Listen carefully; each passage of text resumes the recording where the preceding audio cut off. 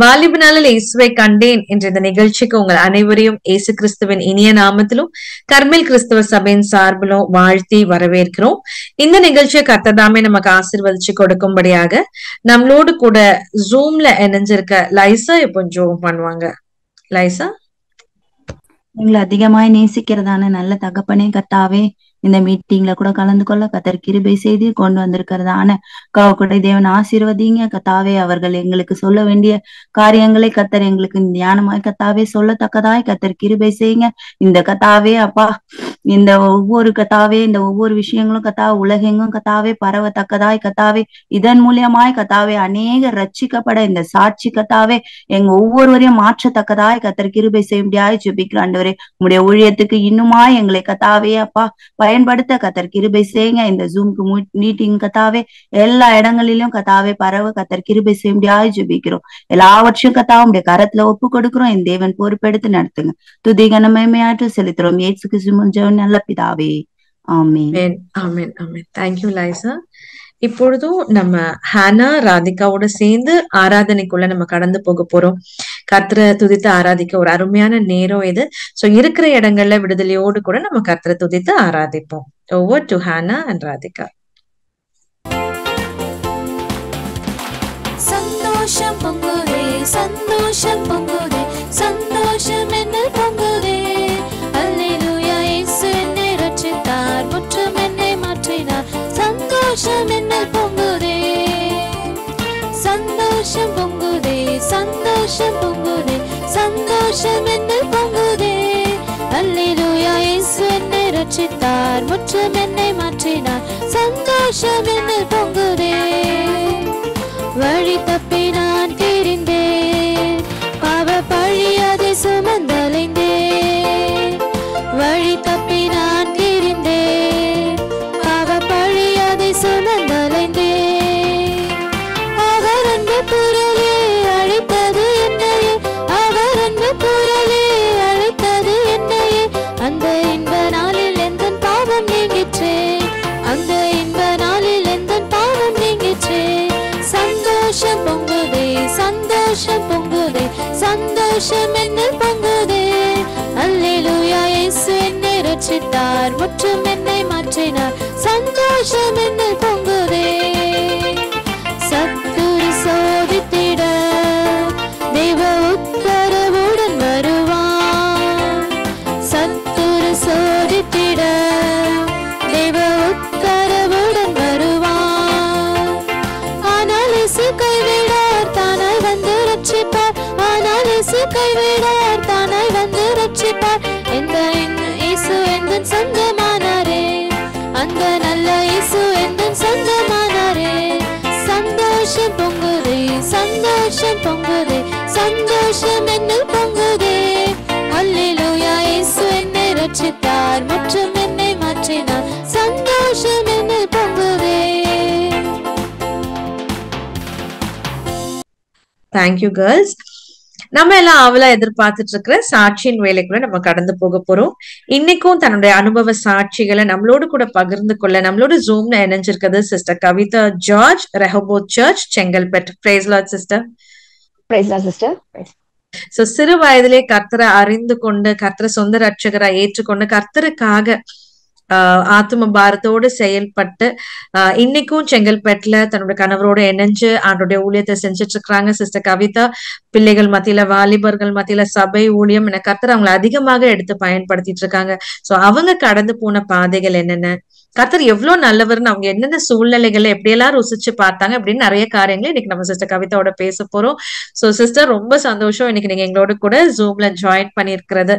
So to start with sister, உங்களுடைய சிறு வயதுல நீங்க எப்படி ஆண்டவர் அறியாத ஒரு பின்னணியில நீங்க பிறந்தீங்க, ஆனா எப்படி கர்த்தரை நீங்க ஏற்றுக்கொண்டீங்க, எப்படி கர்த்தரை பத்தி உங்களுக்கு தெரியும், ஏசப்பனா யாருன்னு எப்படி உங்களுக்கு தெரிஞ்சது, அந்த அனுபவம் எங்களோட கூட ஷேர் பண்ணுங்களேன்.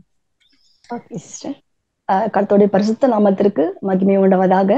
கர்த்தர் கிருபையாக கொடுத்த இந்த வாய்ப்பிற்காக நான் ஆண்டவரை ஸ்தோத்திரிக்கிறேன்.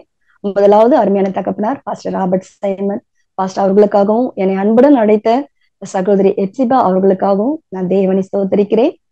வாலிப நாளில் இயேசுவை கண்டே நிகழ்ச்சி பங்கு பெறுகிற யாவருக்காகவும் நான் கர்த்தராகிய இயேசு கிறிஸ்துவின் நாமத்தினாலே வாழ்த்துதல்களை தெரிவித்துக் கொள்ளுகிறேன். இன்றைக்கு நான் உங்களோட கூட பகிர்ந்து கொள்ளும் சாட்சி வாலிபர்களுக்கும் விசேஷமாக வாலிப பெண்களுக்கு பிரயோஜனமாக இருக்கும் என்று கர்த்தராகிய இயேசு கிறிஸ்து நாமத்தில் நான் விசுவாசிக்கிறேன். என்னுடைய பெயர் கவிதா. நான் வேலூர் மாவட்டத்தில் ஒரு பாரம்பரியம் மிக்க ஒரு இந்து குடும்பத்தில் என் தாய் தகப்பனாருக்கு 2வது மகளாக நான் பிறந்து வளர்ந்தேன். நான் அந்த பாரம்பரியத்தில் பக்தி மார்க்கத்தில் நான் வளர்க்கப்பட்டேன். அப்பொழுது என்னுடைய தாயார் 3வது ஒரு பெண் பிள்ளையும் அவர்கள் பெற்றெடுத்தார்கள். இது நிமித்தம் அவர்கள் மிகுந்த ஒரு துக்கமான ஒரு சூழ்நிலைக்குள் அவங்க வாழ்ந்துட்டு வந்தாங்க. அதனால அவங்க தெய்வத்தின் மேல ஒரு நம்பிக்கை அற்றவர்களாய் தெய்வங்கள் வணங்குவதே அவர்கள் விட்டு விட்டார்கள். மிகவும் ஒரு துக்கமாய் அந்த நாட்கள் வாழ்ந்து வந்தார்கள். அந்த நாட்களில் எங்க வீட்டுக்கு அருகில் இருந்த ஒரு கிறிஸ்தவ ஆன்டி அவங்க சுவிசேஷத்தை அம்மாவுக்கு சொல்லி அவர்களை ஆறுதல் படுத்தி வந்தாங்க. அப்போ ஒரு நாள் அவங்க அம்மாவை ஒரு இரவு ஜெபத்துக்காக அவங்க இன்வைட் பண்ணியிருந்தாங்க.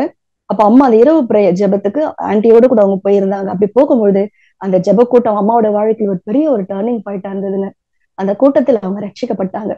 கர்த்தர் அவர்களை தொட்டார். அவர்களோடு கூட அவர் பேச ஆரம்பித்தார். நான் உங்களை திக்கற்றவளாக விடேன் என்ற அந்த வார்த்தை அம்மாவுக்கு ரொம்ப தெளிவா அவங்களுக்கு கடந்து வந்தபடியா அவங்க பெரிய ஆறுதலையும் சமாதானத்தையும் அந்த கூட்டத்துல அவங்க பெற்றுக்கொண்டு அவங்க கடந்து வந்தாங்க. அப்புறமா தொடர்ந்து அவங்க அந்த பிரேயர் செல் ஜெப கூட்டங்களுக்கு அவங்க செல்ல ஆரம்பித்தாங்க. இப்படி ஆரம்பத்துல என்னுடைய தகப்பனார் அவங்களுக்கு அனுமதித்தாலும் பின் நாட்களில் அவர்கள் வந்து நம்முடைய தெய்வத்தையும் நீ கண்டிப்பா வணங்கணும் சொல்லி அவர் மிகவும் அவர்களை வற்புறுத்தினார்.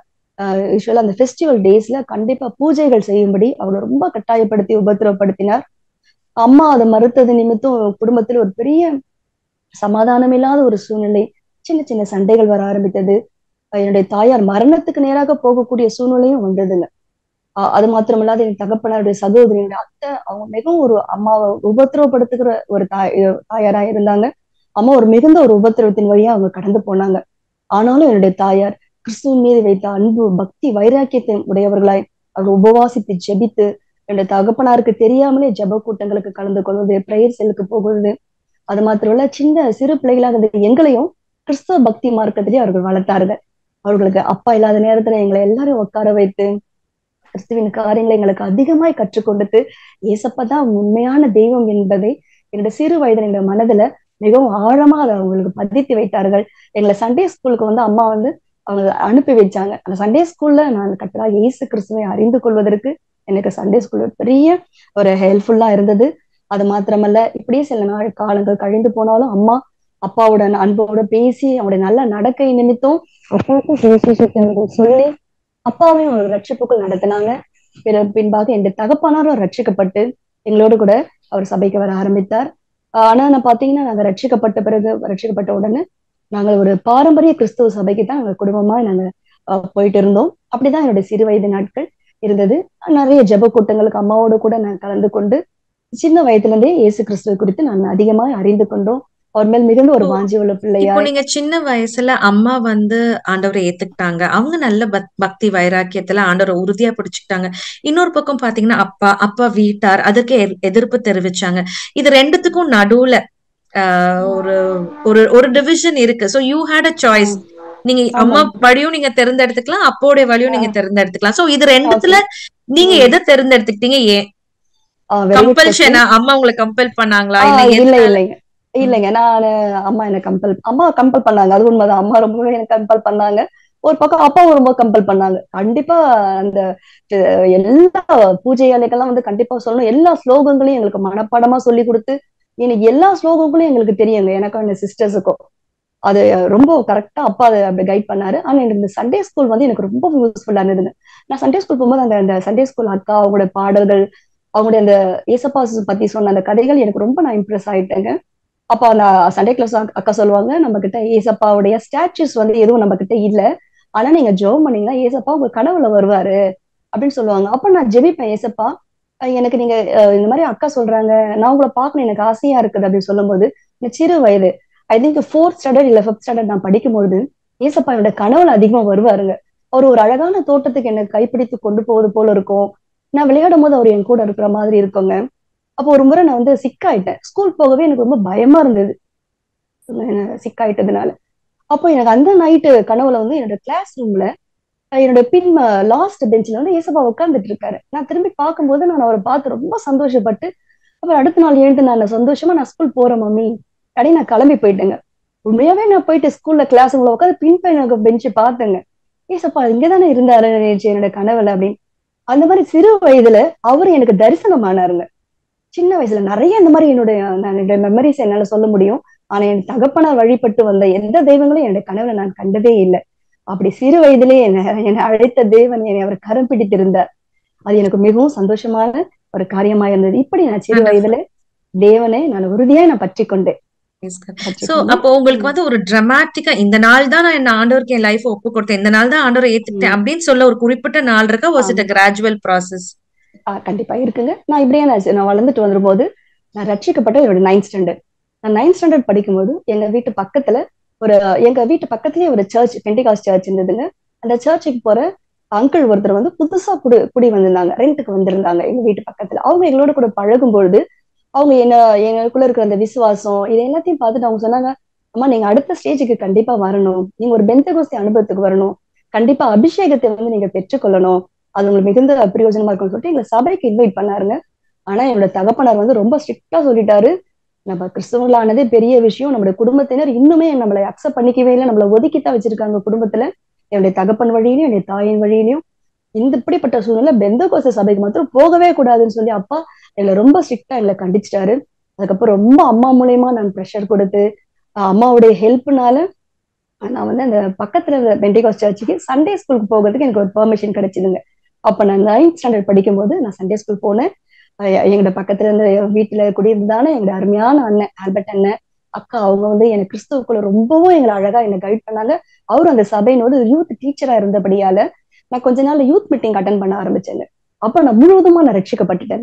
என்னோட 9th ஸ்டாண்டர்ட் 1992 9th ஸ்டாண்டர்ட் நான் படிக்கும் போது என்னுடைய வாழ்க்கையை நான் முழுவதுமா கர்த்தருடைய கரத்துல நான் ஒப்பு கொடுத்துட்டு எனக்கு அது ரொம்ப சந்தோஷமா இருந்தது. அப்புறம் சில நாட்கள் சென்ற போது நான் அப்பா கிட்ட பர்மிஷன் கிட்ட, அப்பா நான் இந்த சர்ச்சுக்கு போறேன், எனக்கு ரொம்ப விருப்பமா இருக்கும்போது அப்பா நோ போகவே கூடாது அப்படின்னு ரொம்ப ஸ்ட்ரிக்டா எனக்கு சொல்லிட்டாரு. சோ அதனால நான் என்ன பண்ண வேண்டியதுன்னா, ஃபர்ஸ்ட் அப்பாவோட மார்னிங் காலையில வந்து நான் அப்பா போகிறதான அந்த பாரம்பரிய சபைக்கு நான் போகுவேன். போயிட்டு ஸ்பீடா வந்துட்டு உடனே நான் வந்து என்னோட பக்கத்துல இருந்ததான பெண்டிகாஸ்ட் சர்ச்சுக்கு போவேன்.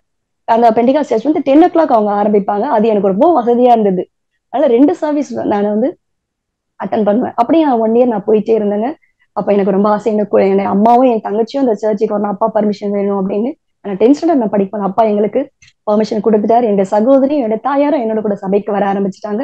நாங்க குடும்பமா பக்கத்துல இருந்த அந்த பெந்தகோஸ்தே சபைக்கு நாங்க போயிட்டு, நான் 10th ஸ்டாண்டர்ட் படிக்கும் போது படிச்சு லீவ்ல நான் அதிக ஜெபித்து பரிசுத்த ஆவியோட அபிஷேகத்தையும் பெற்றுக்கொள்ள எனக்கு உதவி செய்தார்.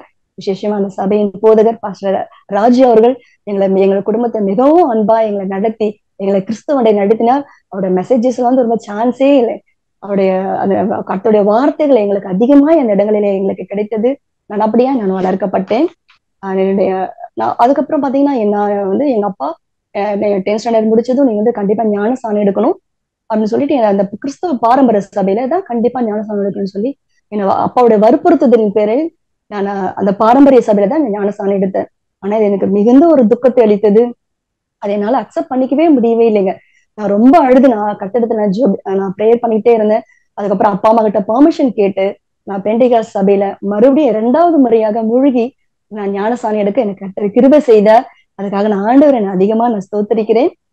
அது அப்படியே நான் யூத் மீட்டிங்ல கலந்து கொண்டு நான் முழுவதுமாக பெண்டிகாஸ்ட் சர்ச்சுக்கு நான் போக ஆரம்பித்து அதுக்கப்புறம் அந்த சபையில நான் ஊழியம் செய்ய நான் விருப்பமுடையவர்களா இருந்து சண்டே ஸ்கூல் ஊழியத்தில் நான் இணைஞ்சேங்க. அந்த சபையில சண்டே ஸ்கூல் ஊழியத்துல நான் 10th ஸ்டாண்டர்ட் படிச்சு லீவ்ல இருந்து நான் இணைய ஆரம்பிச்சேன். அப்படி இந்த சண்டே ஈவினிங்ல வந்து சண்டே ஸ்கூல் வந்து எடுத்துட்டு இருந்தேன். அப்படி எடுக்கும்போது பாத்தீங்கன்னா அந்த சர்ச் சுற்றி இருக்கிற இடங்களுக்கு நான் கடந்து போய் நானும் என்னுடைய ஃப்ரெண்ட் சித்ரா, என்னோட க்ளோஸ் ஃப்ரெண்ட், ரொம்ப நல்ல பிள்ளை, கர்த்தருடைய பிள்ளை, நானும் என்னுடைய சிஸ்டர் அனிதாவும் என்னோட வருவாங்க. நாங்க போய் எங்க சுற்றி இருக்கிற இடங்களில் இருக்கிற பிள்ளைகள போயிட்டு அவங்களோட பேரண்ட்ஸோட அனுமதியோடு கூட நாங்களே அழைத்து கொண்டு வந்து பிள்ளைகளுக்கு சண்டே ஸ்கூல் எடுப்போம். மற்றபடி பாத்தீங்கன்னா நாங்க இருந்த இடத்துல ஒரு ஸ்லம் ஏரியா ஒண்ணு இருந்ததுங்க.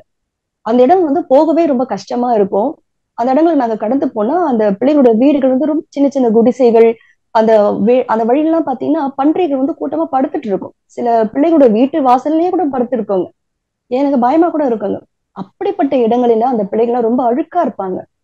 நாங்க கடந்து சென்று அந்த பிள்ளைகள் அன்போடு கூட எங்களோட கரங்களை நாங்க பிடித்து வந்து அவங்க அப்பா அம்மாவுடைய அனுமதியோடு கூட நாங்க சர்ச்சைக்கு கூட்டிட்டு வந்து முதல்ல அந்த பிள்ளைகளுக்கு ஃபேஸ் வாஷ் பண்ணி ஹேண்ட் வாஷ் பண்ணி அந்த பிள்ளைகளுக்கு அப்புறம் தலைலாம் சீவி விட்டு அந்த பிள்ளைங்களுக்கு நாங்க உட்கார வச்சு அந்த பிள்ளைகளுக்கு நாங்க சண்டே ஸ்கூல் எடுத்துட்டு அவங்களுக்கு தேவையான பிஸ்கெட் சாக்லேட்ஸ் எல்லாம் கொடுத்து அவங்க நாங்க அனுப்பி வைப்போம்.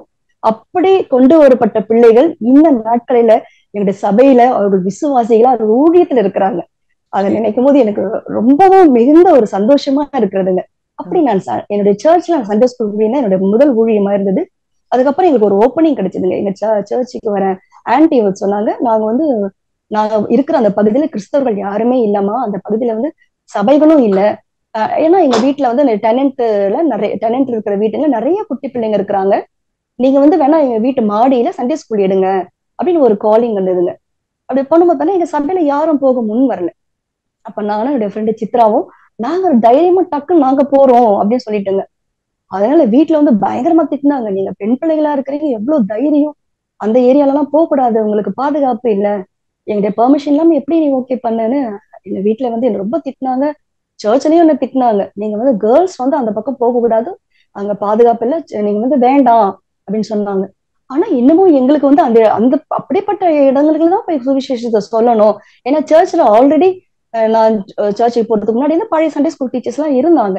சோ அவங்க பாத்துப்பாங்க. ஆனா இந்த இடங்களுக்கு யார் போவாங்க அப்படின்னு சொல்லி நானும் என்னோட ஃப்ரெண்டும் நாங்க ஜெபித்து வரும்போதே அப்புறம் எனக்கு பெர்மிஷன் கிடைச்சது. எங்க யூத் டீச்சரே அவர் என்ன பண்ணா, அவரு ஃபேமிலியா அண்ணனும் அக்காவும் எங்களோட கூட வரேன் அப்படின்னு சொன்னாங்க. எங்களுக்கு பாதுகாப்புக்காக நாங்க இணைஞ்சி நாங்க அந்த இடங்களில போயிட்டு நாங்க ஊழியம் செய்தோம். நாங்க போன அந்த பகுதியில கிறிஸ்தவ குடும்பங்களே இல்லைங்க. கிறிஸ்தவர்களுக்கு அனுமதியே இல்லாத ஒரு இடம் அந்த இடம். அங்க எல்லாமே புறமத பிள்ளைகளா இருந்தாங்க. அங்க போய் பார்க்கும்போது கிட்டத்தட்ட ஒரு 40 பிள்ளைகள் அந்த இடங்களில வந்தாங்க. அவங்களுக்கு நாங்க சுவிசேஷத்தை சொன்னோம். அதுல விருப்பமுடைய பிள்ளைகள் சில பிள்ளைங்க வீட்டுக்கு கூட்டிட்டு போவாங்க. ஆண்டி எங்க அம்மாவுக்கு ஃபீவரா இருக்கு, எங்களுக்கு சிக்கு அப்படின்னு சொல்லி அவங்களை அழைக்கும் போது நாங்க அன்பா போயிட்டு அவங்க வீட்டுக்குள்ள நாங்க ஜெபிக்கும் போது கர்த்தர் அந்த இடத்துல அற்புத அடையாளங்களை செய்தாருங்க. அது ரொம்ப ஆச்சரியமா இருக்குது. சில அசுத்த வல்லமைகள் இருந்தவர்கள் கர்த்தர் விடுதலையை கொடுத்தார். அதன் மூலமா சில குடும்பங்கள் சபைக்கும் வர ஆரம்பிச்சாங்க. இந்த நாட்கள்ல பார்க்கும்போது நாங்க சண்டே ஸ்கூல் எடுத்த அந்த குட்டி பிள்ளைகள் அவர்களாம் ரட்சிக்கப்பட்டு இதனால சபையில அவங்க பெரிய அங்கத்தினர்களா உறுப்பினர்களா இருக்கிறாங்க. அந்த பிள்ளைகள் இன்னைக்கு சண்டே ஸ்கூல் எடுக்கிறத நான் கேள்விப்பட்டு பார்க்கும்போது மிகுந்த ஒரு சந்தோஷமா இருக்கிறதுங்க. அப்படி முதலாவது நான் சபையில சண்டே ஸ்கூல் எடுத்து அப்புறம் அவுட் சைட் சண்டே ஸ்கூல் எடுப்பாங்க. அப்புறம் நெக்ஸ்ட் பாத்தீங்கன்னா சண்டே ஈவினிங்ஸ்ல நாங்க ஜப குழுவா சேர்ந்து ஈவினிங்ஸ்ல ஒரு ஏரியாவை செலக்ட் பண்ணி அந்த ஏரியாங்களுக்கு போயிட்டு சுவிசேஷத்தை சொல்லி, அப்ப பாத்தீங்கன்னா அந்த மெகாபோன் தான் இருக்கும், மெகாபோன், டாம்பரின், ஒரு குட்டி ட்ரம் அதெல்லாம் கொண்டுட்டு போயிட்டு நாங்க சுவிசேஷம் சொல்லி ட்ராக்ஸ் கொடுத்து கர்த்தருடைய ஊழியத்தை செய்வோம்.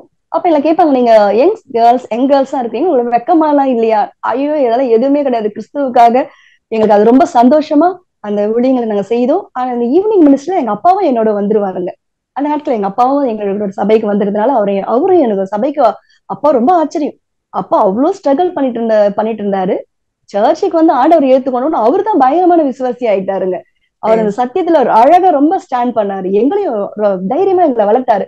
குடும்பத்தை குறித்து அவர் பயப்படவே இல்லைங்க அப்பா. நாங்க 3 பெண் பிள்ளைகளா இருந்தபடியால எங்களை திருமணத்தை குறித்து எங்க ஃபேமிலி பிரஷர் கொடுத்துக்கிட்டே இருந்தாங்க.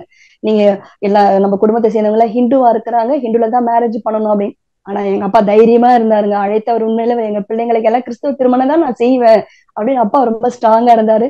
அந்த மாலை ஊழியங்களில என்னுடைய அப்பாவும் என்னோட கூட அவர் கலந்து கொள்வார். அது மாற்றம் இல்லாத ஹாலிடேஸ் எங்களுக்கு லீவு கிடைக்கும் போதெல்லாம் கிராம ஊழியங்களுக்கு நாங்க சபையாய் நாங்க கடந்து சென்று கிராம ஊழியங்களை நான் செய்வோம். அது எனக்கு ரொம்பவும் பிடிக்கும். கிராமங்களுக்கு கடந்து சென்று கர்த்தருடைய சுவிசேஷத்தை அறிவித்து இப்படியா என்னுடைய வாலிப நாட்களில என்னுடைய ஊழியத்தை சபையில என்னுடைய ஊழியத்தை நான் ஆரம்பித்து நான் செய்து கொண்டு வந்தேன்.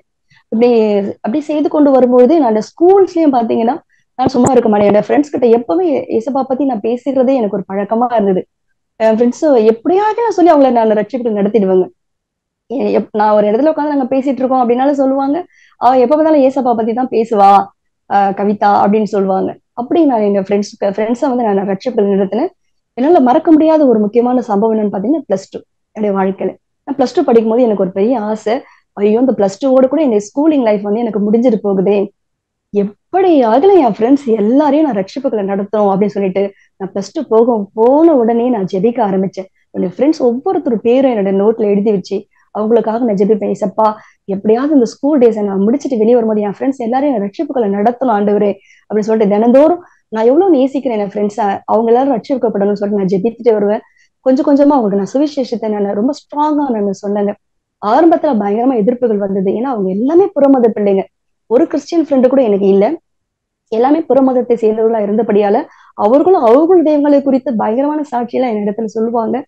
அப்பவும் நான் அதை ஃபேஸ் பண்ணி அவங்களுக்கு கிறிஸ்துவை குறித்த கிறிஸ்துவின் அன்பு அவர்களுக்கு சொல்லி அப்படியே நான் சுவிசேஷத்தை அவங்களுக்கு சொல்லிக்கிட்டே வந்தேங்க. அப்புறம் அப்படியே எங்களுக்கு அந்த பிப்ரவரி அப்படியே வரும்போது இன்னும் ஒரு 2 monthsல நாங்க எல்லாரும் பிரிஞ்சிடுவோமே, எனக்கு வர ஆசை என் ஃப்ரெண்ட்ஸ் எப்படியாவது சபைக்கு கூட்டிட்டு வரணும், அவங்களை எப்படியும் முழுசும் அவங்களை கிறிஸ்தவெல்லாம் மாத்தணும் அப்படின்னு எனக்கு பெரிய ஒரு ஆசையா இருந்தது.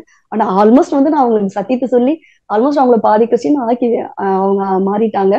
அப்போ பாத்தீங்கன்னா அந்த லென் டேஸ்ல வந்து எங்க சர்ச்ல 40 days ஃபாஸ்டிங் ப்ரேயர் நடக்குங்க. அப்ப நான் என் ஃப்ரெண்ட்ஸ் கிட்ட சொன்னேன், இந்த மாதிரி ஃபாஸ்டிங் ப்ரேயர் நடக்குது, நம்ம இந்த ஃபாஸ்டிங் அட்டன் பண்ணா நம்ம +2ல நல்ல மார்க் கிடைக்கும், நம்ம நல்ல கோர்சஸ் எல்லாம் நம்ம ஜாயின் பண்ணலாம், ஏசப்பா நமக்கு ஹெல்ப் பண்ணுவாருன்னு. அதுல சில ஃப்ரெண்ட்ஸ்க்கு வந்து சர்ச்சுக்கு போகணும்னு அவங்களுக்கு ரொம்ப ஆசை. ஆனா அவங்களாம் பயங்கரமான ஒரு பாரம்பரிய குடும்பங்கள்ல பிறந்து வளர்ந்தபடியால அது அவங்களுக்கு ரொம்ப தடை அவங்களுக்கு. ஆனாலும் அவங்களுக்கு இந்த சர்ச் எல்லாம் பார்க்கணும், அவங்க ஆன்டி அங்கிள் எல்லாம் பார்க்கணும் அப்படின்னு சொல்லிட்டு அவங்க ரொம்ப ஆசைப்பட்டாங்க. அதனால என்ன பண்ண, அந்த லென்டே ஸ்டார்ட் பண்ண உடனே கரெக்டா லஞ்ச் டைம் எங்களுக்கு 12:30க்கு முடியுங்க. முடிச்ச உடனே நானும் என் ஃப்ரெண்ட்ஸ் எல்லாம் ஒரு 20 பேர் கடகடன்னு எங்க ஸ்கூல்ல இருந்து ரொம்ப வேகமா நடந்து நாங்க சர்ச்சுக்கு வருவோம்.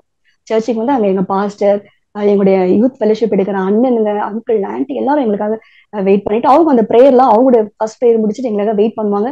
நாங்க வந்த உடனே ஒரு சின்ன பாட்டு பாடிட்டு எங்க பாஸ்டர் வந்து அவங்க சுவிசேஷத்தை அறிவித்தாரு எங்க ஃப்ரெண்ட்ஸுக்கு. ஒரு நாள் ஒருத்தர் பாஸ்டர் சொல்லுவாங்க, ஒரு நாளைக்கு அண்ணா சொல்லுவாங்க, அங்கிள் சொல்லுவாங்க. அப்படி சுவிசேஷம் அந்த பிள்ளைகளுக்கு வந்து சுவிசேஷம் அறிவிக்கப்பட்டது.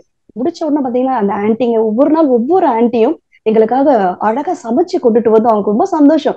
குழந்தைங்க வந்து இப்படி வாஞ்சியா வராங்களேன்னு சொல்லிட்டு முடிஞ்ச உடனே எங்களுக்கு பிளேட்ல சாப்பாடு போட்டு கொடுப்பாங்க. நாங்க கடகடன்னு சாப்பிட்டு நாங்க ஸ்பீடா போவோம், கரெக்டா பெல் அடிச்சிருவாங்க, கடகடன்னு அந்த காம்பவுண்ட் உள்ள நாங்க போயிடுவோங்க. இப்படி 40 நாட்களும் என் ஃப்ரெண்டை நான் சர்ச்சுக்கு கூட்டிட்டு வந்தேன். ஒரு பெரிய சந்தோஷம். அந்த 40 நாள் முடிவில் எல்லா ஃப்ரெண்ட்ஸும் ரட்சிக்கப்பட்டுட்டாங்க. அது எங்களுக்கு பெரிய சந்தோஷமா இருந்தது. எல்லா ஃப்ரெண்ட்ஸும் கதறி அழுது முழுவதுமா கர்த்தருக்கு தன்னுடைய வாழ்க்கையை அவங்க ஒப்பு கொடுத்துட்டாங்க. ஏசுதான் மெய்யான தேவன், அதை நாங்க விசுவாசிக்கிறோம் என்று சொல்லி அவங்க ஒப்பு கொடுத்தாங்க. இது எனக்கு ஒரு பெரிய ஒரு சந்தோஷமா இருந்தது. சோ நான் இப்படி என் ஃப்ரெண்ட்ஸை நான் வெளியே காம்பவுண்ட் வெளியே கூட்டிட்டு வர்றதுனால என்ன ஸ்கூல் வந்து என்ன கம்ப்ளைண்ட் பண்ணிட்டாங்க. கவிதா சில பிள்ளைங்களை வந்து எங்கேயோ லஞ்ச் பிரேக்ல கொண்டுட்டு போறாங்கன்னு சொல்லிட்டு கம்ப்ளைண்ட் வந்துருச்சு. அப்ப எல்லாரும் சொன்னாங்க, கவிதா உன் பேர்ல கம்ப்ளைண்ட் போயிடுச்சு, நீ எப்படி ஃபேஸ் பண்ண போற அப்படின்னு சொல்லிட்டு.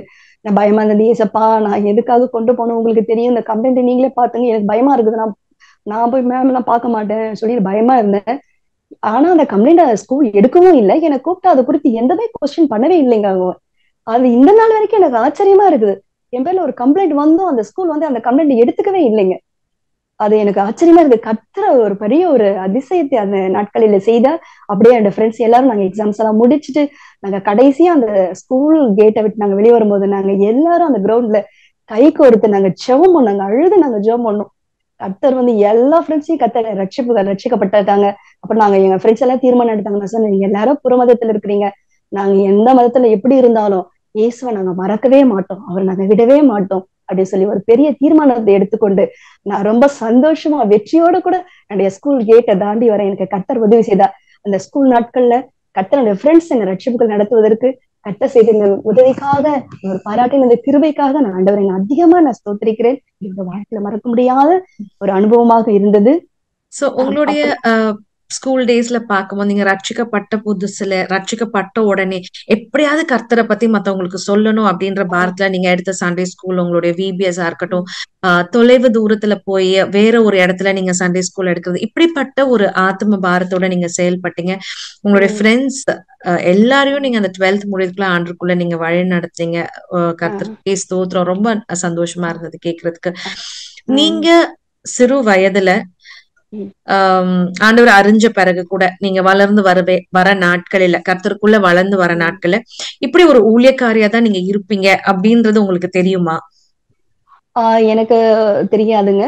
நீங்க என்ன ஆகணும்னு நினைச்சீங்க? நான் வந்து எனக்கு மெடிக்கல் ஃபீல்டு போகணும், நர்சிங் படிக்கணும்னு பேரண்ட்ஸ் ஆசைப்பட்டாங்க. எனக்கும் ஒரு ஆசை இருந்ததுங்க, ஊழியம் செய்யணும். ஏன்னா இந்த மெடிக்கல் ஃபீல்ட்ல இருந்து மினிஸ்ட்ரிக்கு நல்லா இருக்கும், எல்லாருக்கும் நம்ம ஊழியம் செய்யணும், ஒரு சோஷியல் சர்வீஸ் பண்ணணும் அப்படின்ற ஒரு ஆசை என்னுடைய மனதுல இருந்தது. நான் வந்து அப்போ +2 நான் படிக்கும்போது யூத் மீட்டிங் August 15 வந்து யூஸ்வலா கவர்மெண்ட் ஹாலிடேஸ்ல வந்து யூத் மீட்டிங் கண்டக்ட் பண்ணுவாங்க என்னுடைய ஹெட் சர்ச் தலைமை சபையில. அப்படியே நான் யூத் மீட்டிங்க்கு நான் போயிட்டேன். அந்த யூத் மீட்டிங் வந்து ரொம்ப நல்லா இருந்ததுங்க.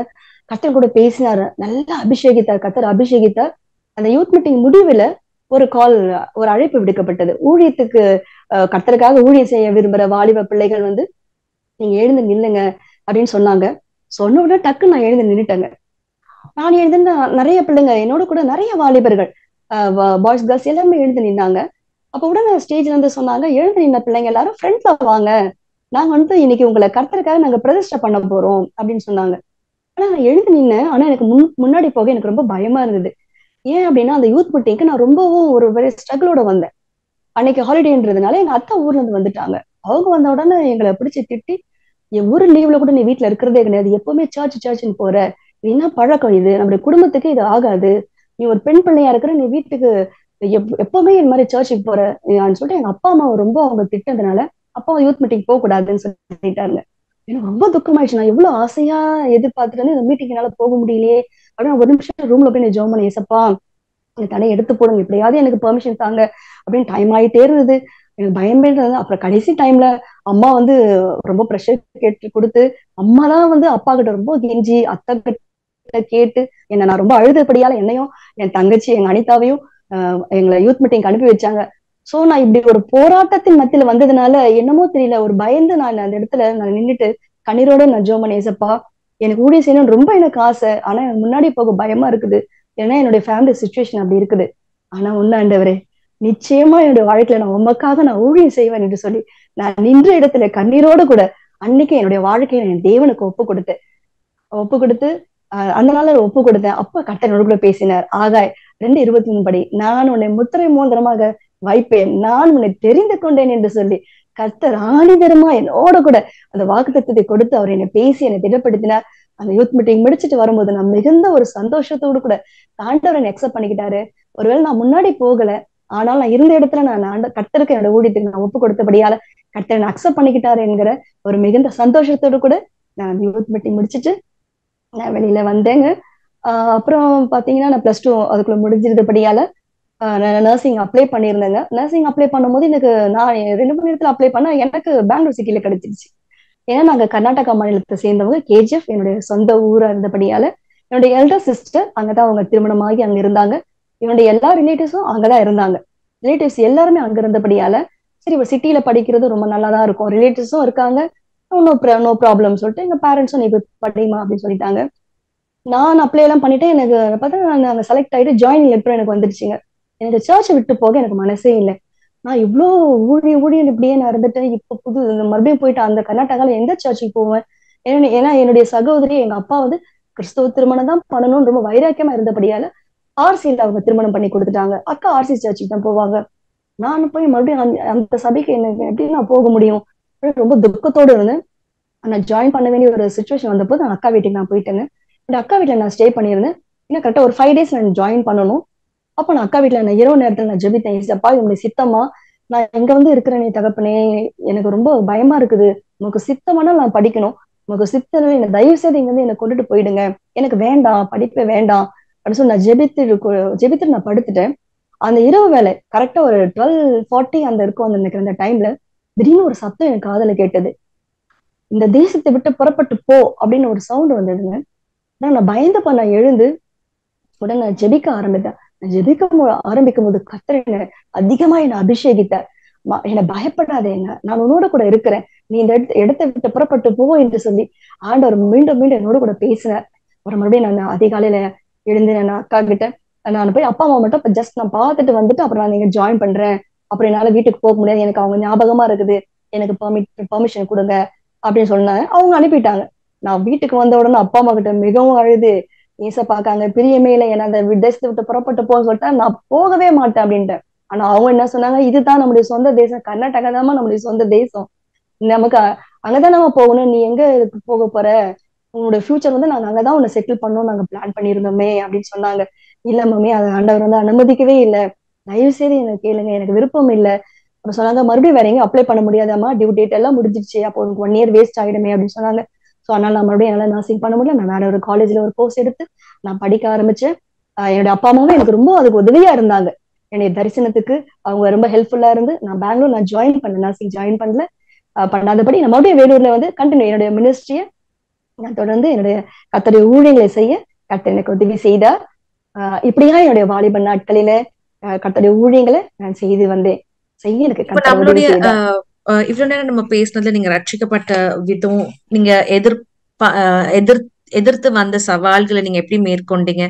எப்படி கர்த்தருடைய சித்தம் உங்க லைஃப்ல நடக்கணும் அப்படின்றதுல உங்க எஜுகேஷன்ல நீங்க ஆண்டோடைய சத்தம் கேட்டு அவர் சித்தத்துக்கு உங்களை அர்ப்பணிச்சீங்க? அநேக காரியங்களை பேசிட்டு இருந்தோம். அடுத்தது எஜுகேஷன் முடிச்சோடனே அடுத்து இன்னொரு ஃபேஸ் ஆஃப் லைஃப் நம்ம போகும்பொழுது டிசிஷன்ன்றது வந்து கொஞ்சம் கிரிட்டிக்கலா நம்ம எடுக்க வேண்டியது கம்ஸ் டு மேரேஜ். சோ இப்போ வந்து உங்களுடைய திருமண காரியங்கள், நீங்க பிறந்து வளர்ந்தது வேற ஒரு பின்னணியில நீங்க பிறந்து வளர்க்கப்பட்டீங்க. அப்புறமா பின் நாட்கள்ல அப்பாவும் உங்களோடு கூட சேர்ந்து இருக்கிறாங்க. இப்போ குடும்பத்தினருடைய மத்தியில எதிர்ப்பு இருக்கு. உங்களுடைய அக்கா ஏற்கனவே ஆர்சில அவங்க கல்யாணம் பண்ணி கொடுத்திருக்கிறாங்க. சோ உங்களுடைய லைஃப்ல அந்த திருமணம்ன்ற காரியம் எப்படி நடந்தது? உங்களுக்கு இது கர்த்தருடைய சித்தம் தான், கர்த்தர் இதை நடத்தினார் அப்படின்றது நீங்க எப்படி தெரிஞ்சுக்கிட்டீங்க? ஆமென். சந்தோஷம் அந்த கொஸ்டின் கேட்டதுக்காக. நீங்க இது கண்டிப்பா ஒவ்வொரு வாலிப பிள்ளைகளையும் தெரிந்து கொள்ள வேண்டிய விஷயம். உண்மையாவே என்னுடைய ஃபேமிலியில எனக்கு ஒரு ப்ரெஷர் இருந்தது. நீங்க வந்து சொந்தத்துல தான் மேரேஜ் பண்ணணும் அப்படின்னு ரொம்ப ஸ்ட்ராங்கா ஃபேமிலியில இருந்தாங்க. அப்புறம் பார்த்தீங்கன்னா என்னுடைய சொந்த ஊர்ல இருந்து எனக்கு ஒரு அலைன்ஸும் வர ஆரம்பிச்சுது. ஆனா எனக்கு பிடிக்கவே இல்லை. நான் அம்மா கிட்ட சொன்னேன், அம்மா உங்களுக்கு தெரியும் என்னுடைய ஃபெய்த் பத்தி உங்களுக்கு தெரியும் மம்மி, நான் எனக்கு சான்ஸே என்னால போக முடியாது, என்னால இருக்கவே முடியாது அப்படின்னு சொல்லியிருந்தேன். அம்மா எனக்கு ரொம்ப சப்போர்ட்டிவா இருப்பாங்க. இப்படிப்பட்ட எனக்கு ஒரு வாஞ்சிய தாகத்தை கொடுத்தது என்னுடைய தாயார் தாங்க. அவங்க கிட்ட இருந்தா நிறைய நான் லேர்ன் பண்ணேன். எப்பவுமே அவங்க ஒரு ஜெபிக்கிற ஒரு தாயா இருந்தாங்க. எங்களை ரொம்ப அழகா எங்களையும் எங்க சிஸ்டரையும் அவங்க அழகா எங்களை அம்மா கைட் பண்ணாங்க. அம்மா சொன்னாங்க, நீ ஜோம் பண்ணுமா, கர்த்தர் கொடுக்குறாரு, நீ மட்டும் நடத்துவார், நீ சோர்ந்து போகாத அப்படின்னு சொல்லிட்டு இருந்தாங்க. அப்படி என்னுடைய திருமணம் அந்த நாள் எனக்கு பார்த்து கொண்டிருக்கும் போது எனக்கு ஒரு அலைன்ஸ் வந்ததுங்க.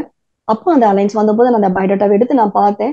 பார்க்கும்போது அந்த பயோடேட்டால எனக்கு ரொம்ப பிடிச்ச ஒரு விஷயம், டூயிங் பார்ட் டைம் மினிஸ்ட்ரி அப்படின்னு எங்க கணவரோட பயோடேட்டால இருந்தது. எனக்கு அதை பார்த்தோன்னு ரொம்ப சந்தோஷமா இருந்தது. ஏசப்பா, நான் வந்து வேற எதுவுமே நான் எதிர்பார்க்கவே இல்லை, ஜாப் எதுவுமே நான் எதிர்பார்க்கவே இல்லை, ஊழியம் செய்யறவர் தான் எனக்கு வரணும் அப்படின்னு நான் ஜெபம் பண்ணிட்டே இருந்தேன். ஒரு ஊழியம் செய்யற ஒரு வாழ்க்கைன்னு தான் எனக்கு கிடைக்கும், ஊழியம் செய்யற கணவர் தான் எனக்கு வரணும்னு நான் ஆசைப்பட்டேன். அப்படி அவர் ஒரு பார்ட் டைம் மினிஸ்ட்ரி பண்றேன்னு அவர் எழுதியிருக்காரு. அது எனக்கு அந்த வேர்டு ரொம்பவே எனக்கு டச் பண்ணது. அப்ப நான் உடனே அந்த பயோடேட்டா எடுத்து என்னுடைய பைபிள்ல வச்சு நான் வந்து ஜெபிக்க ஆரம்பிச்சேன். 7 days நான் ஃபாஸ்டிங் இந்த ஜெபம் பண்ணேன். கர்த்தாவே, உமக்கு சித்தமா, நான் ஒரு திருமணம் பண்ணுவது உங்களுடைய சித்தமானா இந்த காரியத்தை கைக்கூடி வர பண்ணுங்க, இல்லைன்னா எனக்கு தடை பண்ணிடுங்க.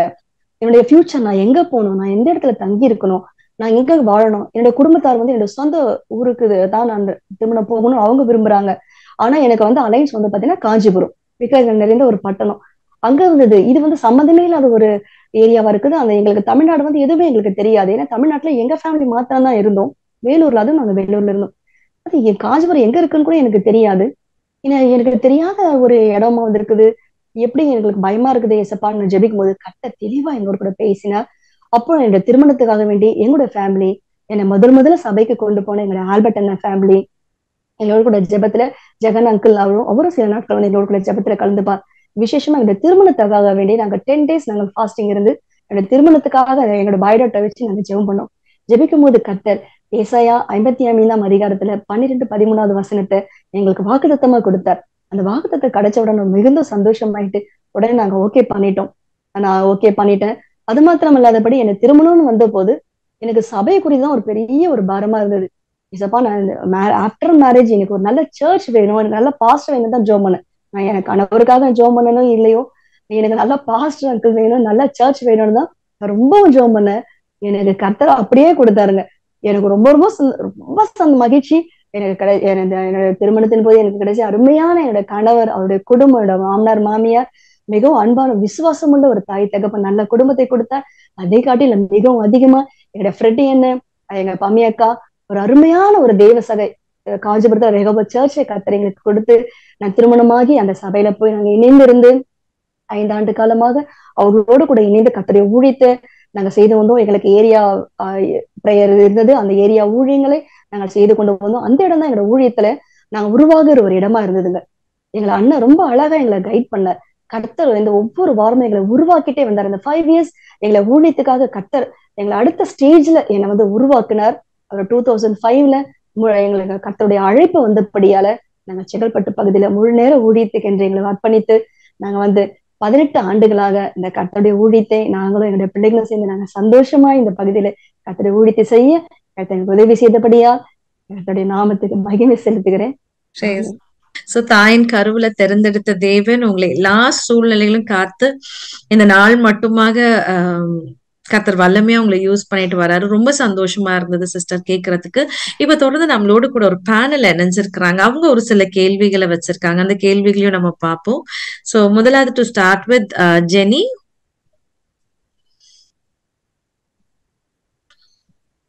Price Lord aunty. Price லார்ட்மா Jenny.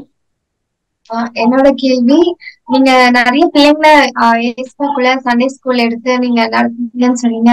So இன்னும் அதை பத்தி கொஞ்சம் சொல்லணும். அதே மாதிரி அங்க இருக்கிற பிள்ளைகள் வந்து வாஞ்சியா வந்துதான் சொன்னீங்க. இப்ப இருக்கிற பிள்ளைங்க வாஞ்சியா வர்றது ரொம்ப கஷ்டமா இருக்கு. ஆனா அந்த பிள்ளைங்கள் வாஞ்சியா வருவதற்கு நீங்க என்ன மாதிரி காரியங்கள்லாம் இன்க்ளூட் பண்ணீங்க எங்களோட டீச்சிங்ல என்னதான் கொஞ்சம் சொன்னீங்கன்னா நம்ம. ஓகே ஓகே, ரொம்ப சந்தோஷம். உண்மைதாங்க. அந்த நாட்கள்ல நாங்க அந்த பிள்ளைகளை நாங்க அழைக்கும் போது வரமாட்டாங்க. அவங்க பிள்ளைங்க வந்து வரவே மாட்டாங்க. அவங்க வீட்டுக்குள்ளுக்குள்ளவே நாங்க சென்று அவங்கள ரொம்ப அன்பா நாங்க அழைச்சிட்டு வந்து அவங்களுக்கு சின்ன சின்ன கிஃப்ட்ஸ் கொடுப்போம். நாங்க ரொம்ப குட்டி குட்டி கிஃப்ட்ஸ், சில பென்சில்ஸ், அந்த பிள்ளைங்க யூஸ் பண்ற மாதிரி அழகா பென்சில் பாக்ஸ், அந்த மாதிரி சின்ன சின்ன கிஃப்ட் கொடுக்கும்போது அவங்களுக்கு அது ரொம்ப ஆசையா இருக்கும். அக்கா வந்து எங்களுக்கு கிஃப்ட் கொடுக்குறாங்க அப்படின்னு சொல்லி அந்த மாதிரி சின்ன கிஃப்ட்ஸ் கொடுத்து அந்த பிள்ளைங்களுக்கு பிரியமான சாப்பிடுற சில திங்ஸுங்க அவங்களுக்கு கொடுத்து அந்த குழந்தைங்களை நாங்க சண்டே ஸ்கூலுக்கு நாங்க அழைத்து கொண்டு வருவோம். வருவாங்க, திடீர்னு நின்றுடுவாங்க பிள்ளைங்க. ஆனாலும் போய் நாங்க திரும்ப திரும்ப போயிட்டு அன்பாவே அழைப்போம். அந்த குழந்தைங்களை ரொம்ப அன்பா அழைச்சி அவங்க கூட ரொம்ப ஃப்ரெண்ட்லியா பழகும். நாங்க ஒரு டீச்சர் மாதிரி நடந்துக்க மாட்டோம். எங்க பக்கத்துலயே அந்த குட்டி பிள்ளைங்களை உட்கார வைப்போம். அவங்க நாங்க ரொம்ப டச் பண்ணி தொட்டு பேசுவோம். சோ அந்த பிள்ளைங்களுக்கு அது ரொம்ப பிடிக்கும். அவங்க தலையெல்லாம் தொட்டு பேசுவோம். அப்புறம் அவங்க அது சண்டே ஸ்கூல் முடிஞ்ச உடனே ஒரு குட்டி குட்டி கேம்ஸ் வச்சு அந்த பிள்ளைங்களோட கைகள்லாம் கோர்த்து கொண்டு அவங்களோட கூட அந்த குட்டி குட்டி கேம்ஸ் எல்லாம் வைப்போம். சோ அது அந்த பிள்ளைகளுக்கு ரொம்ப ஆசையா இருக்கும். அதனால அவங்க ரொம்ப இன்ட்ரெஸ்டா வர ஆரம்பிச்சாங்க. அது மாத்திரம் இல்ல, இன்னும் மெயினா சொன்ன பண்ணா என் சண்டே ஸ்கூலுக்கு பிள்ளைகள் வரும்போது அந்த பிள்ளைகளோட நேம்ஸ் எல்லாம் எழுதி வச்சு நாங்க ஜெபிப்போங்க.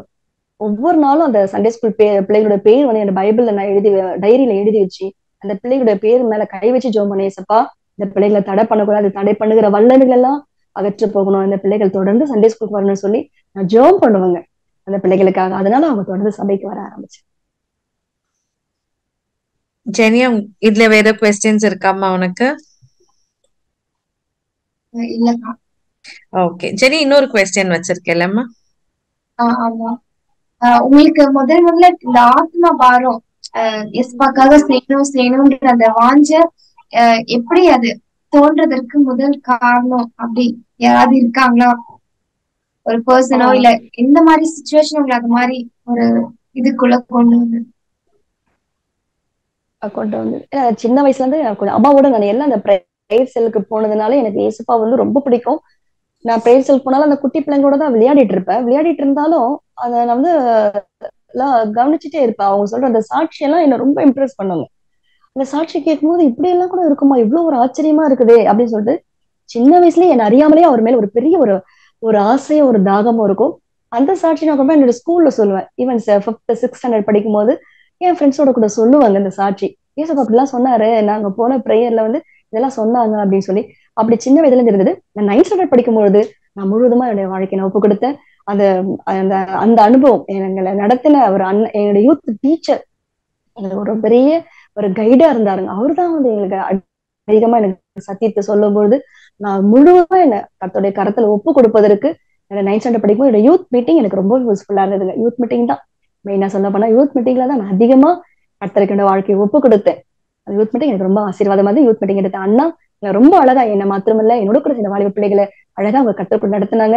இன்னைக்கு பாத்தீங்கன்னா என்னோட கூட படிச்ச என்ன ஃப்ரெண்ட்ஸ் எல்லாமே ஊழியத்துல இருக்கிறாங்க. என்னோட ஃப்ரெண்ட் நான் சித்ராசான், அவங்களும் ஒரு ஊழியக்காரரை திருமணம் செய்து கொண்டு ஊழியத்துல இருக்கிறாங்க. என் ஃப்ரெண்ட்ஸ் எல்லாமே எனக்கு ஊழியத்துல இருக்கிறாங்க. அது எனக்கு ரொம்ப ரொம்ப சந்தோஷம். Praise God. Thank you, Jenny, and the question. We'll move to Shalini's question. Praise God, Akka. Praise God. Praise God, ma. Praise God. என்னோட கேள்வி வந்து நீங்க ரொம்ப ரொம்ப ஸ்பிரிச்சுவலா இருக்கீங்க. ஸ்பிரிச்சுவலா உங்களோட யூத் டைம்ல அவ்வளவு ஸ்பிரிச்சுவலா இருக்கிறச்ச நீங்க உங்களோட இம்பார்ட்டன்ட் டிசிஷன்ஸ் நீங்க இப்போதான் சொன்னீங்க, உங்களோட வெட்டிங் டிசிஷன் எல்லாமே நீங்க அந்த தீர்மானம் காடோட லீடிங்காக நீங்க வெயிட் பண்ற அந்த வெயிட்டிங் டைம்ல நிறைய பேருக்கு டிஸ்ட்ராக்ஷன்ஸ் வரும். அந்த டிஸ்ட்ராக்ஷன்ஸை எப்படி அவாய்ட் பண்ணணும் கடவுளுக்குள்ள? அது எப்படி ஹேண்டில் பண்றது? ஆமா கண்டிப்பா, ரொம்ப நல்ல கொஸ்டின். என்னுடைய அந்த வாலிப நாட்களில நான் ரட்சிக்கப்பட்ட உடனே நான் என்ன யூத் மீட்டிங்ல சொல்லி கொடுத்தாங்க, அதிகாலையில நீங்க எழுந்து ஜெபித்தீங்கன்னா அது உங்களுக்கு ரொம்ப யூஸ்ஃபுல்லா இருக்கும்னு சொல்லி. ஸோ அதுபடி நான் ரட்சிக்கப்பட்ட நாட்கள் முதற்கொண்டு ஏர்லி மார்னிங் 4 o'clock ஷார்ப்பா 4 o'clock நான் என்னோட ப்ரேயர் ரூமுக்கு போயிடுவேன். கரெக்டா 4 to 5 1 hour நான் கர்த்தருடைய சமூகத்துல ஒவ்வொரு நாளும் நான் ஜெபிக்க ஆரம்பிச்சேன். ஒவ்வொரு நாளும் ஜெபிப்பேன். எனக்கு அந்த மார்னிங் ப்ரேயர் நான் அதிகமா ஜெபிப்பேன். அந்த செகண்ட் வந்து நான் அபிஷேகத்தை கேட்டு கர்த்தரிடத்துல நான் பெற்றுக்கொண்டேன். அபிஷேகத்துல நிறைந்து நான் ஜெபிப்பேன். இந்த அபிஷேகமும் இந்த அதிகாலை ஜெபமும் எனக்கு ஒரு பெரிய ஒரு ப்ரொடெக்ஷன் எனக்கு கொடுத்ததுங்க. அதனால பாத்தீங்கன்னா என்னோட லைஃப்ல யாருக்குமே எனக்கு ஒரு அஃபேர் வரல. யாரும் என்னை பார்க்கும்போது ஈவன் நான் வந்து கோயெடுத்து தான் படிச்சேன். ஆனாலும் பாத்தீங்கன்னா எந்த ஒரு பிரச்சனையுமே என் லைஃப்ல நான் ஃபேஸ் பண்ணவே இல்லைங்க. கர்த்தர் இந்த உலகத்தின் ஆசா பாசங்களுக்கு என்னை மறைச்சு காத்துக்கொண்ட நான் இன்னைக்கு என்னுடைய பிள்ளைகளுக்கு அதை நான் சாட்சியா சொல்லுவேன். மம்மி நான் இவ்வளவு ஒரு அழகா நான் வளர்ந்தேன், கர்த்தருடைய கரத்துல என்ன அப்படியே ஏசப்பா என்ன கரத்துல வச்சிருந்தாரு, எல்லாருடைய கண்களுக்கு அந்த உலகத்தின் கண்களுக்கு என்ன அப்படியே மறைச்சிட்டாரு தம்பின்னு சொல்லி என் பிள்ளைகளுக்கு நான் சொல்லுவாங்க. அந்த ஜெபமும் எனக்குள்ள இருந்த அந்த அபிஷேகமும் என்னோட வாலிப நாட்கள் எனக்கு மிகுந்த ஒரு உதவியாகவும் எனக்கு பாதுகாவணும் சரியான டிசிஷன் எடுக்க எனக்கு உதவியா இருந்தது. சில நேரத்துல ஸ்ட்ரகிள்ஸ் வர்றது உண்மை, கண்டிப்பா அந்த பிரேக் வரும்போது அப்ப நான் மீண்டும் இந்த ஜெபம் தாங்க ஜெபிப்பேன். எனக்கு லீவு கிடைக்கும் போது எல்லாமே நான் ஃபாஸ்டிங் இருந்து ஜெபம் பண்ணுவாங்க. அம்மா கிட்ட சொல்றேன், அம்மா எனக்கு லீவு, நான் ஃபாஸ்டிங் இருக்கிறேன். மாமி ரொம்ப ஹாப்பிமா சொல்லுவாங்க. எனக்கு மார்னிங் என்னோட ரூமுக்கு போனேன்னா நான் ஈவினிங் வரைக்கும் வாசித்து கர்த்தருடைய சமூகத்துல விழுந்து நான் ஜெபிப்பேன். ஃபாஸ்டிங் முடிச்சுட்டு வெளியே வந்தாலும் அம்மா எனக்கு ரொம்ப பிடிச்ச உணவுகள்லாம் அவங்க ரெடி பண்ணி வச்சு அம்மாவோட தங்கச்சியோட சேர்ந்து நான் ரொம்ப சந்தோஷமா சாப்பிட்டு அவங்க கூட ஷேர் பண்ணிப்பேன். என்னுடைய அனுபவங்கள் எல்லாத்தையும் நான் ஷேர் பண்ணிப்பேன். நெக்ஸ்ட் வந்து எங்களுடைய நாட்கள்ல வந்து பாத்தீங்கன்னாக்கா அந்த சிடி பிளேயர் தான் இருக்கும்.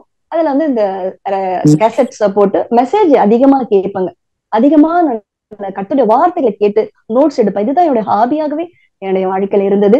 இந்த காரியங்கள் என்னுடைய ஜெபம், என்னுடைய உபவாசம், என்னுடைய அபிஷேகம், இது வந்து என்னுடைய அந்த வாலிப நாட்களில நடக்க வேண்டிய இந்த டெசிஷன்ஸ், அந்த டிஸ்ட்ராக்ஷன்ஸ், இது எல்லா விஷயத்துலயும் எனக்கு பெரிய ஒரு உதவியா, அந்த பிரேக் டைம் எல்லாம் எனக்கு இந்த காரியங்கள் எனக்கு மிகுந்த ஒரு உதவியா இருந்ததுங்க. ரொம்ப சுருக்கமா சிஸ்டர் சொன்னதை சொல்லணும்னா, Shalini, attraction towards God will keep us away from all distractions. So we have to get ourselves attracted to God. ஆண்டோடைய அன்பு அந்த வாலிப நாள்ல சிருஷ்டிகர நினை அப்படின்றார் இல்லையா கர்த்தர். ஸோ டெஃபினட்டா இந்த நாட்கள் மற்றவர்களுக்கு அது நிறைய டிஸ்ட்ராக்ஷன்ஸ் கொண்டு வரலாம். ஆனா நம்ம எவ்வளோக்கு எவ்வளோ கர்த்தரோட நம்ம அந்த நேரத்தை நம்ம செலவு பண்றோமோ கண்டிப்பா அந்த நேரங்கள் வீணா போகாது. It will make us very strong to face a future. Sister ரொம்ப அழகா சொன்னாங்க. Thank you Shalini for that question. Will move to லைசாஸ் question. Lisa. Price லார்ட்க்கா. சிறு வயசுல இருந்து நீங்க வந்து ஊழியத்துல இருந்தீங்கக்கா.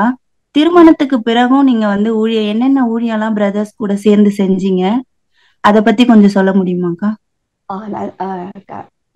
சொல்றேம்மா. நான் மேரேஜ் ஆகி நாங்க காஞ்சிபுரம் தொடர்ந்து தேவனுடைய ஊழியத்தை எப்படி செஞ்சீங்க அப்படின்னு. ஆமாங்க, காஞ்சிபுரம். லைசா கேக்குறது ஒரு ரொம்ப முக்கியமான ஒரு கொஸ்டின். ஏன்னா நம்ம வாலிப நாட்கள நல்ல ஊழியம் எல்லாம் செஞ்சு வளர்ந்துடுறோம். ஆனா அதுக்கப்புறம் திருமணத்துக்கு அப்புறம் குடும்பங்கள், குடும்ப பாரங்கள், பிள்ளைகள், இப்படி நமக்கு அடுத்த ரெஸ்பான்சிபிலிட்டிஸ் இன்க்ரீஸ் பண்ணும்போது நீங்க எப்படி உங்களுடைய ஊழியங்கள் செஞ்சீங்க? நல்ல கொஸ்டின் லைசா. ஆமாங்க, ஏன்னா நான் மேரேஜ் பண்ணிட்டு போனது வந்து ரொம்ப பெரிய குடும்பம். என்னுடைய கணவர் வீட்டுல 6 பேர், அவங்க பிள்ளைங்கள 6 பேரு, அப்புறம் அப்பா அம்மா, அவங்களோட பாட்டி, அப்படி பாத்தீங்கன்னா வீட்டுல வந்து கிட்டத்தட்ட ஒரு 8 பேர் இருந்தாங்க. ஒரு பெரிய ஃபேமிலி. மூத்தவர் தான் என்னுடைய கணவர், அவருக்கு ஒரு அக்கா இருந்தாங்க. மற்றவங்க எல்லாமே தம்பி தங்கச்சி இருந்தாங்க. ஸோ ஒரு பெரிய ஃபேமிலியில தான் நான் மேரேஜ் பண்ணிட்டு போனேன். அதனால எனக்கு ஃபேமிலி ரெஸ்பான்சிபிலிட்டி எனக்கு கொஞ்சம் அதிகமாகவே இருந்தது. ஸோ நான் ஊழியத்துக்கு போறதுக்கு முன்பாக பாத்தீங்கன்னா என்னோட வீட்டு காரியங்கள் எல்லாத்தையும் நான் கரெக்டா என்ன அவங்க ஃபேமிலிக்கு நான் என்ன செய்யணுமோ அது எல்லாத்தையும் நான் செய்து வச்சுட்டு என்னுடைய மாமியார் கிட்ட பெர்மிஷன் கேட்டு தான் நான் ஊழியங்களுக்கு கடந்து போவேன். எனக்கு சபை நான் திருமணமாகி போகும்போது எங்களுக்கு வந்து எனக்கு இந்த கணவருக்கும் ஒரு ஏரியா கொடுத்திருந்தாங்க. அதனால வந்து ஏரியா ஜெபம் நடத்தும்படி ரெகுலரா ஏரியா ப்ரேயர் நடத்துவேன். ஆஃப்டர் மேரேஜும் என்னுடைய சர்ச்ல வந்து எனக்கு சண்டே ஸ்கூல் ஊழியத்துல நான் பங்கு பெற்றேன். நான் மீண்டும் அந்த சண்டே ஸ்கூல் ஊழியத்தை நான் கண்டினியூ பண்ணேன். ஆஃப்டர் மேரேஜும் கண்டினியூ பண்ணேன். ஏன்னா சண்டே ஸ்கூல் எடுக்கிறதுக்கு நான் சீக்கிரமா நான் காலையில போகணும். என்னை அவ்வளவு பேர் என்னோட ஃபேமிலியில கிட்டத்தட்ட ஒரு 8 ல இருந்து 10 பேர் நாங்க இருந்தபடியால அவ்வளவு பேருக்கும் தேவையான உணவுகள் காலையில 4 o'clock எழுந்து என்னுடைய ஃபேமிலிக்கு தேவையான எல்லா அந்த உணவுகள் எல்லாரையும் நான் சமைச்சு அவங்களுக்கு எல்லாம் ப்ரிப்பேர் பண்ணி வச்சுட்டு நான் சர்ச்சுக்கு நான் கிளம்பி நான் போய் என்னுடைய சண்டே ஸ்கூல் ஊழியத்தை நான் செய்துட்டு வந்தேன். அப்புறம் ஏரியா ப்ரேயரும் அப்படியா நாங்க ஏரியா ஜெபம் நாங்க 5 இயர்ஸ் எங்க சபையில இருக்க வரைக்கும் அந்த சபையில ஏரியா ஜபங்களை நடத்தி கொண்டு வந்தேன். என்னோட கர்த்தர் தாமே எனக்கு உதவி செய்தாருங்க. திருமணத்திற்கு பின்பாகவும் என்னுடைய ஊழியத்தை நான் நிறுத்தாதபடி நான் தொடர்ந்து செய்து கொண்டுதான் இருந்தேன். செய்ய கர்த்தர் உதவி செய்தார். லைசர்ல வேற கொஸ்டின் இருக்காமா உனக்கு? இல்லக்கா. ஓகே. சோ திருமணத்துக்கு பின்பாக ஊழியம் செய்ய முடியாத சூழ்நிலையில இருக்கிற பிள்ளைகள், அதாவது வாலிப நாட்கள்ல நல்ல கர்த்தருக்குன்னு ஊழியம் செய்த பிள்ளைகள் திருமணத்துக்கு பின்பாக அவங்களால ஊழியம் செய்ய முடியாத பின்னணியில இருப்பாங்கன்னா அவங்களுக்கு நீங்க என்ன சொல்ல விரும்புறீங்க? நீங்க உங்களுடைய ஊழிய பாதையில இத்தனை வருஷத்தை நீங்க பார்த்திருப்பீங்க அப்படிப்பட்ட பிள்ளைகளை. ஆமாங்க, கண்டிப்பா அப்படிப்பட்ட பிள்ளைங்க இருந்தா நீங்க சோர்ந்து போகாதீங்க. ஏன்னா எனக்கு வீட்டுல நிறைய வேலை இருக்கும், ஒரு பெரிய ஃபேமிலியா இருந்தபடியால. அப்ப நான் செய்வேன், எல்லா வேலையும் முடிச்சுட்டு நான் ஜெபம் பண்ணுவேன் என் ரூம்ல வந்து. என் ரூம்ல நான் முழங்கால் படிட்டு ஜெபம் பண்ணுவேன், இசப்பா என்னுடைய திருமணம் என்னோட ஊழியத்துக்கு தடையா இருக்கவே கூடாது. திருமணம் என்னோட லைஃப்ல பார்ட் ஆஃப் லைஃப், அவ்வளவுதான். என்னோட மினிஸ்ட்ரியில அது எந்த விதத்துல அது எனக்கு ஒரு ஸ்ட்ரகிளா இருக்கக்கூடாது சொல்லிட்டு என்னுடைய முழங்கால் ஜெபம் தான் எனக்கு ஒரு பெரிய ஒரு ஆசீர்வாதமா இருந்தது. எனக்கு நிறைய வேலை இருக்கும், அவ்வளவு வேலையை என்ன முடிச்சுட்டு எனக்கு அதுக்குள்ள எனக்கு மூத்த மகன் பிறந்திருந்தாலும் என்னுடைய ஜெபம், என்னுடைய அறையில நான் முழங்கால் படிட்டு நான் அதிகமாக நான் ஜெபிப்பேன். அந்த ஜெபித்தது நிமித்தம் தான் என்னால் தொடர்ந்து ஊழியம் செய்ய முடிஞ்சதுங்க. அந்த ஜெபம் தாங்க, ஜெப வாழ்க்கை ரொம்ப ரொம்ப முக்கியம். அதனால திருமணத்துக்கு பின்பாக பிள்ளைகள் சோர்ந்து போக வேண்டாம், நீங்க ஜெபம் பண்ணுங்க, கர்த்தருடைய ஜெபத்தை கேட்பார். அவளை அழைத்து அவர் உண்மையுள்ளவர், அவர் கைவிடவே மாட்டாருங்க. அவர் நிச்சயமா நம்மளை நடத்துவார்.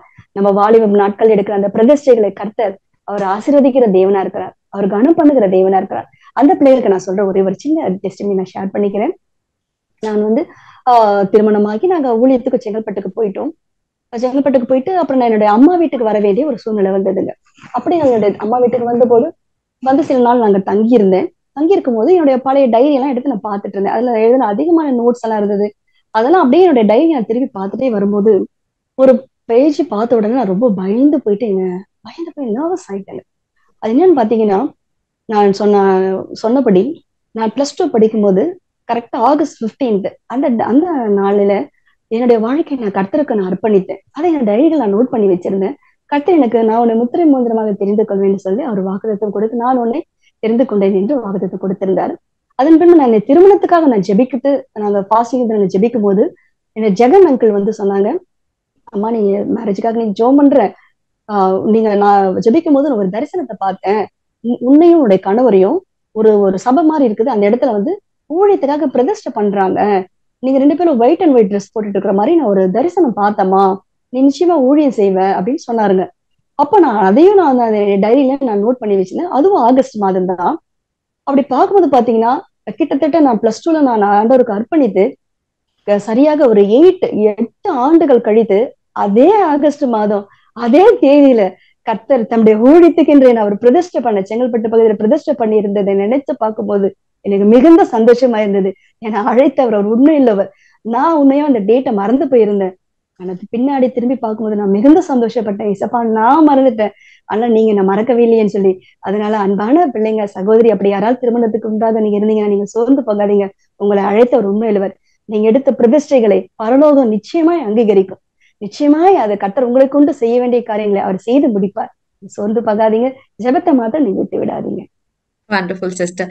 சோ நம்ம முடிக்க முன்னால வாலிப நாள்ல இயேசுவை கண்டேன் என்ற இந்த நிகழ்ச்சியை நம்ம பார்த்துட்டு இருக்கிறோம். சோ நீங்க வாலிப நாட்கள்ல இயேசுவை கண்டு கொண்டது மாத்திரமல்ல, இயேசுவை ருசி பார்த்தது மாத்திரமல்ல, அநேகர் இடத்துல இயேசுவை சொல்லணும், இயேசுவை பற்றி மற்றவங்கிட்ட சொல்லணும் அப்படின்ற வைராக்கியத்தோட நீங்க செயல்பட்டிருக்கீங்க. சோ நம்ம முடிக்கிறதுக்கு முன்னால இந்த வாலிப நாள்ல நீங்க இயேசுவை கண்டு கொண்டதில் நிறைய காரியங்கள் நம்ம பேசிட்டோம். ஒரு நட்ஷெல்ல சொல்லணும்னா வாலிப நாட்கள்ல நான் இயேசுவை கண்டு கொண்டதுனால இதெல்லாம் என்னோட லைஃப்ல பெற்ற நன்மை அப்படின்னு சொல்லி நிறைய இருக்கும், நம்ம சொல்ல கூட நேரம் பத்தாது. பட் ஒரு நட்ஷெல்ல சொல்லணும் அப்படின்னா நீங்க எதெல்லாம் சொல்ல விரும்புறீங்க? நம்முடைய வாலிப நாட்களை மெய்யான ஒரு ரட்சிப்பை பெற்றுக்கொண்டு இயேசு கிறிஸ்துக்கும் நம்மளுடைய வாழ்க்கையை நம்ம அர்ப்பணித்து வாழும்போது நிச்சயமா நம்முடைய சமுதாயத்திலும் நம்ம சுற்றி இருக்கிற இடங்களிலும் கர்த்தருக்காக ஒரு பெரிய தாக்கத்தை நம்மளால உண்டு பண்ண முடியும். ஒரு உயிர் மீட்சியை உண்டு பண்ண முடியும். ஒரு எழுப்புதலை கொண்டு வர முடியும். நம்மளுமே கர்த்தர் ஒரு பெரிய எழுப்புதலை தேவன் கொண்டு வருவார் இந்த தேசத்துக்கு. அது மாத்திரமல்லாத இப்படி வாலிப நாட்களில கிறிஸ்துவுக்காக நம்மளை அர்ப்பணிக்கும் பொழுது நம்முடைய சந்ததியை கர்த்தர் ஆசீர்வதிப்பார். இந்த நாட்களை பார்க்கும்போது என்னுடைய பிள்ளைகளும் இப்படிப்பட்ட ஒரு பக்தி வைராக்கியத்தில் இருப்பதை நான் பார்க்கிறேன். ஏன்னா கர்த்தர் எனக்கு வாக்குத்தத்தம் கொடுத்தார், உன் சந்ததியின் மேல் என் ஆவியையும் உன் சந்தானத்தின் மேல் என் ஆசீர்வாதத்தை ஊற்றுவேன் என்று சொல்லி. அப்படிப்பட்ட தேவன் நம்முடைய சந்ததிகள் நிச்சயமாய் அவர் ஆசீர்வதிப்பார். Thank you sister, thank you. ஸோ வாலிப நாட்டுல இயேசுவை கண்டு கொண்டது மாத்திரமல்ல, இயேசுக்காக தன்னுடைய வாழ்க்கையை அர்ப்பணித்து வாழும்போது தன்னுடைய வாழ்க்கை மாத்திரமல்ல, தன்னுடைய சந்ததி சந்தானத்தின் மேலேயும் கர்த்தர் ஆவியை ஊற்ற வல்லமை உள்ள தேவனா இருக்கிறார். அது சிஸ்டர் தன்னுடைய வாழ்க்கையில அனுபவிச்சது இவ்வளவு நேரம் நம்மளோட கூட ஷேர் பண்ணாங்க. சோ இப்போ சிஸ்டர் நம்ம இந்த ப்ரோக்ராம நம்ம ஜெபத்தோட நம்ம முடிக்க போறோம். வாலிப பிள்ளைகள் பார்த்துட்டு இருக்கிற ஒவ்வொருவரும் கர்த்தருக்கு தங்கள் வாழ்க்கையை அர்ப்பணித்து வாழ நம்ம அவங்களுக்காக ஜெபிப்போமா? நீங்க ஜெபிக்கிறீங்களா? நம்ம எல்லாரும் இருந்த இடங்களில ஒரு நிமிஷம் நம்ம கண்களை மூடி நம்ம ஜெபிக்கலாம்.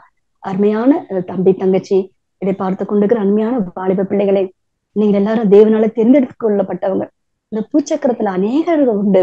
ஆனால் கர்த்தர் உங்களை தாயின் வயிற்றிலே கரு உருவேற்படும் நாட்களுக்கு முன்பாக அவருடைய கண்கள் உங்களை கண்டது. கர்த்தர் உங்களை வேறு பிரித்து அழைத்திருக்கிறார். உங்களுடைய அழைப்பு அது விசேஷமான அழைப்பு. நீங்கள் இந்த உலகத்துக்கு ஒத்தவர்கள் அல்லவே அல்ல.